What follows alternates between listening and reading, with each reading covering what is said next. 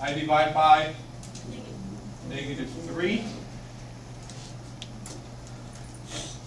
And I get x squared is equal to 10.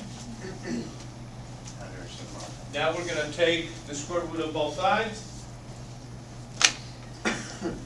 And I get x is equal to plus or minus the square root of 10. But is 10 a perfect square? No. Is that a number that has a nice square? This, by the way, this is what we would call the exact answer. This is exact. Exact answer or solution.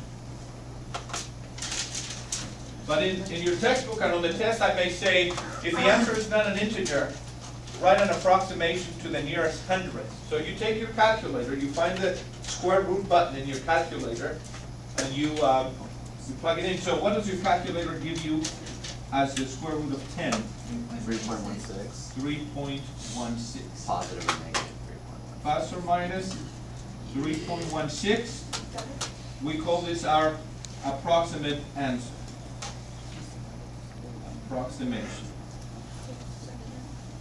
Or approximate answer. Exact answer will have the square root in it if it's not an integer. You wouldn't leave your answer like this. You wouldn't say my exact answer is the square root of 9 because you can simplify that to 3. You would stop here. But in this case, we cannot get a nice number out of that, so we would say that's as far as we go with our exact answer. All right?